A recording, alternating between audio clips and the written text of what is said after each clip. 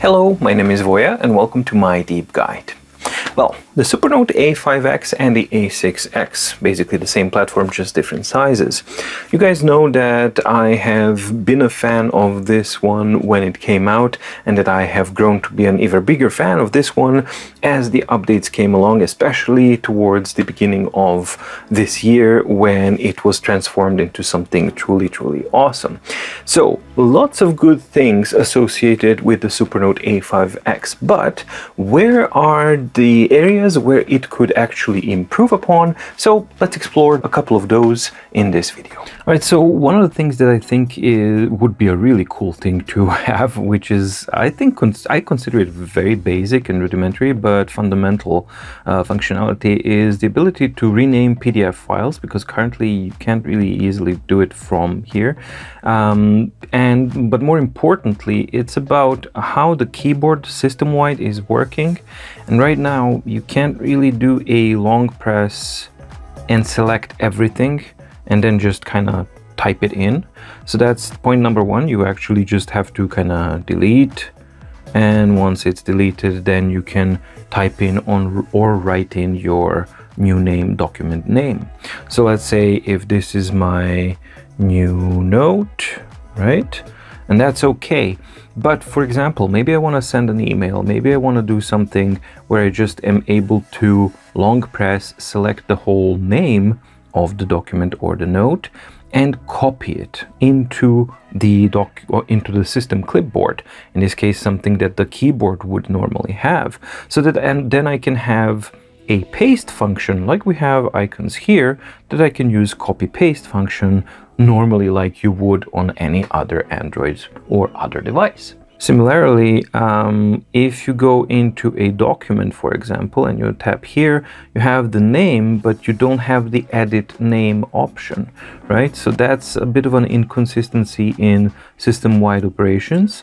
And you can rename a document, but you have to go into here, and then you can actually do this, but the same problem is present here. So it's like two things kind of combined.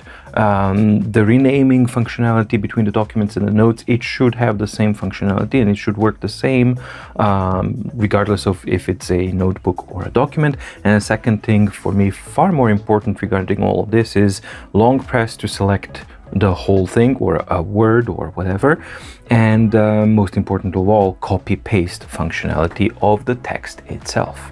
Another thing that's quite important as well is the ability to have a shared clipboard between documents and notebooks and vice versa, because currently you can't do that. So I don't know, maybe in my daily organizer I had a full page of text, or maybe just this thing here, and within the document I can do copy, right?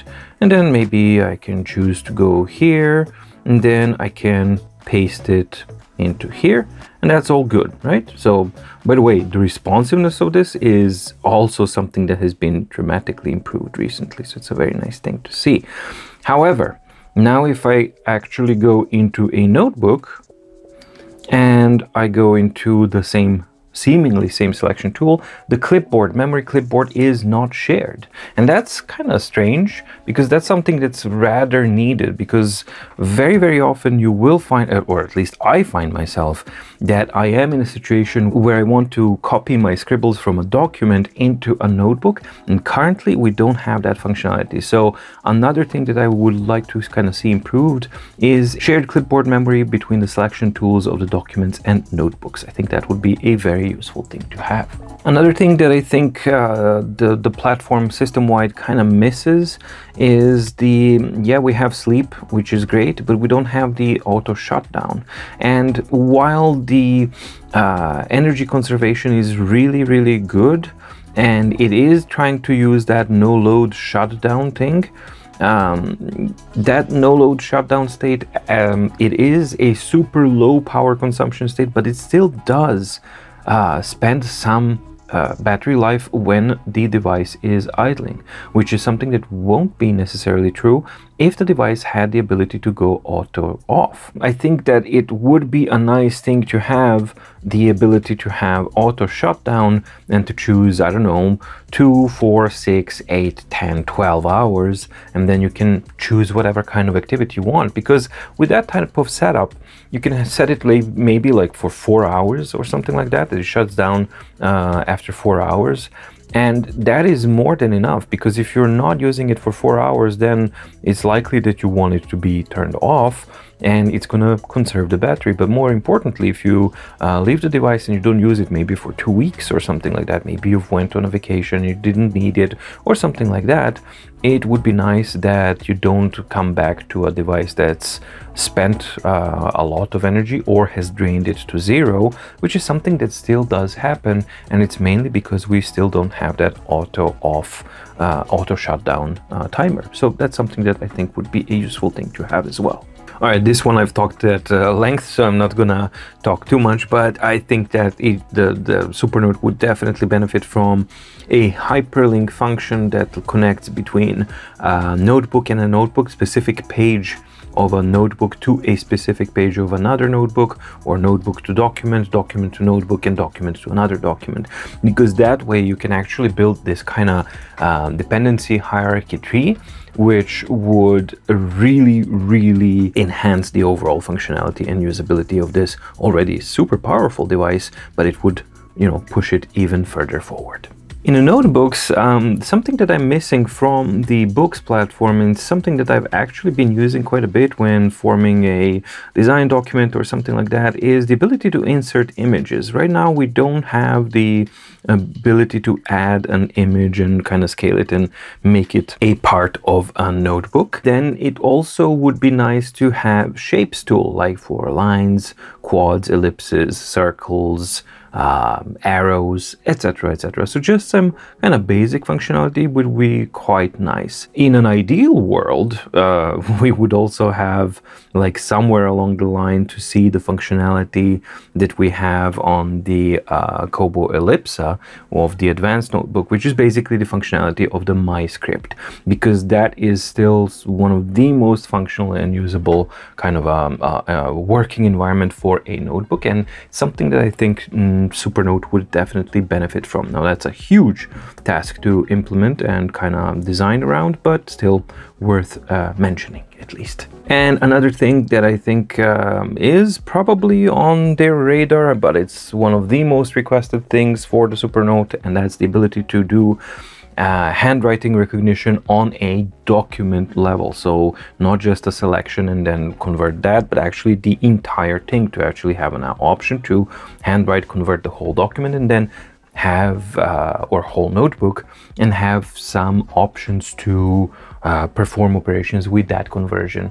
Ideally, it would be a persistent conversion, which means once it's converted, it is actually persistent with the document itself or the notebook itself. So yeah, that's something that most definitely a lot of users are requesting, and I hope that we see soon on the Supernote platform. And finally, I think that in the reader side of things, Dictionary is a functionality that's still missing. So we do kind of need that, the functionality of at least adding custom dictionaries or something like that, but it is something that is most definitely needed, especially now with the updated functionality of landscape versus portrait, and how well it actually reformats documents. It really expands the usability of the Supernote A5 and A6X as readers, but because of that, it does kind of raise the question that it does now need a dictionary or maybe a translation functionality, etc, etc, so it's more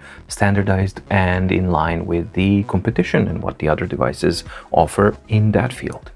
Let me know what you guys think, and if you have Supernote or you don't have Supernote, what you think should, could, must be improved, and things like that. I also just want to mention one thing, that Ratta has again surprised and impressed with the dedication and how they are handling the crisis that is actually happening in China right now with the lockdown and everything that's happening. I mean, they have went like way above and beyond of what can be expected from a company to actually meet the needs of their customers. So if you don't know what's actually going on, you can just go to the Supernote Facebook page and then just kind of start reading up there, and quickly I think you'll be able to catch up and see what the progress was. But basically, yeah, there has been delays on shipping out of new orders because of the lockdown situation that has been going on in China for a while.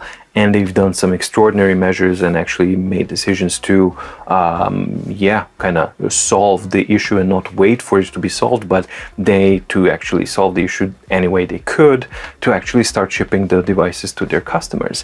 And that just, again, shows tremendous amount of dedication. I hope you liked the video. If you did, please like and subscribe and ding the notification bell in the description down below to get notified when new videos come out on mydeepguide. Also in the description down below, you'll find the link for Discord's mydeepguide server, which is a place where we come out and hang out and, for like-minded people to talk about e-ink devices, e-note devices, technologies, and all that kind of sort of stuff.